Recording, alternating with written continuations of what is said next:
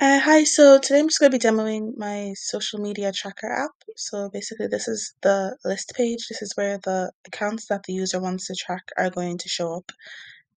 So here is the add button, and when we click that, we end up on the add page. And so this is where you can add a new user.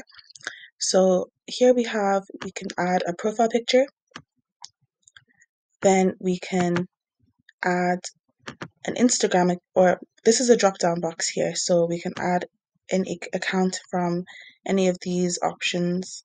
So if we were to go to with Twitter, now there is validation on this where the account type, like the drop down box, the username and the password are all mandatory fields, but here with the drop down box, the Instagram account is the default, so it's always going to pick Instagram if you don't add anything else. But with these, if you don't put in a username or password, the account just won't upload to the list view. So like we could just try that and just put in a caption.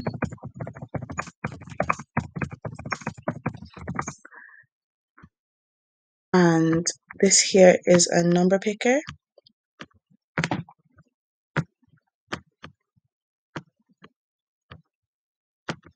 But like, let's just try to add this user first. There's a pop-up that comes up that says you need to add those extra fields, and then it goes back to this page. But if we go to the list view, there's nothing there. But the pop-up only comes up for a few seconds, so it's actually really hard to see. If we were to try and like show it again, it's just there for like a second or two, but it's so impossible to see that you wouldn't really know that it came up. Um, but the user doesn't go to the next page. You don't see them on the list view until you add a username and password. So we'll just do that this time, and so we'll add a profile picture.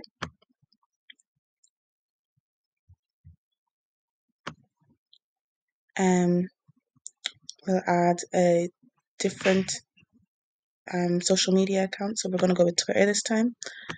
We add a username and a password, and we add a caption, which is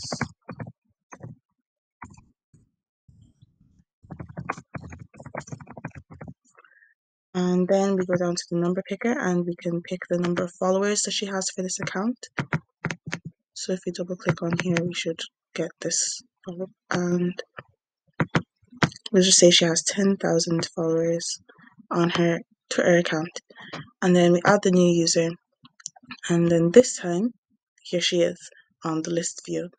And so you can see here that it comes up as the social media that she inputted, which is Twitter.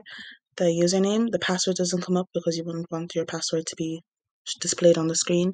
And the caption is there, the amount of followers that she has on that account is there, and her profile picture is there.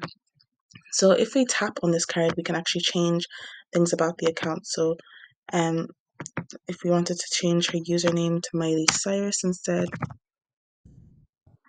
and we wanted to change her following count to something like 21, and we save the changes, you come out of there. Now that has been updated, so you can update all the cards as well.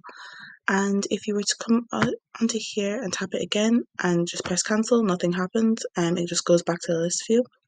And if you were to come up here again and press delete, this is where you can delete the account. So we're back to the list view and there's nothing on it. And so yeah, that's basically everything that is the social media tracking app so far. Thank you for listening.